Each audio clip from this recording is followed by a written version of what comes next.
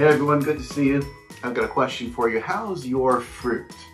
How's your fruit? Of course, I'm not talking about apples or oranges, but as a godly leader, we need to be led by the Holy Spirit. We need to be led by the Holy Spirit, and that means that we should produce good fruit.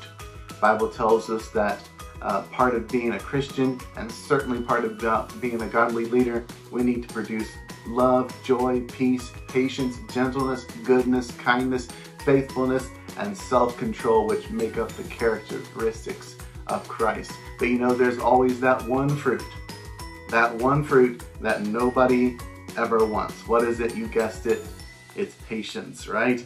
Patience. As a leader, we've got to learn to endure some things. We've got to learn to just, go the long haul, and that takes patience.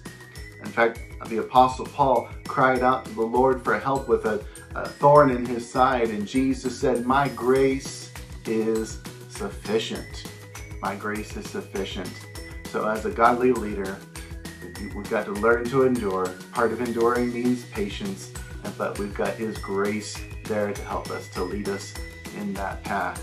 So if you want to be a godly leader, you've got to be led by the Spirit, by the Spirit's wisdom, by the Spirit's power, by the Spirit's direction.